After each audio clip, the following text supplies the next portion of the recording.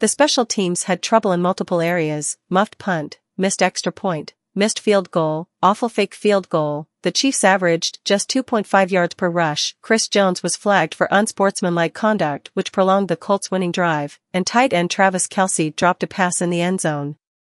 That drop from Kelce came at a terrible time. With less than 9 minutes to play and the Chiefs leading 17-13, Kansas City had the ball at the Colts' 16-yard line.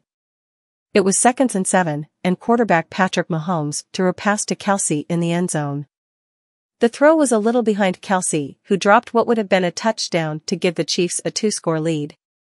Instead, the Chiefs' drive stalled when Mahomes' third down pass was incomplete.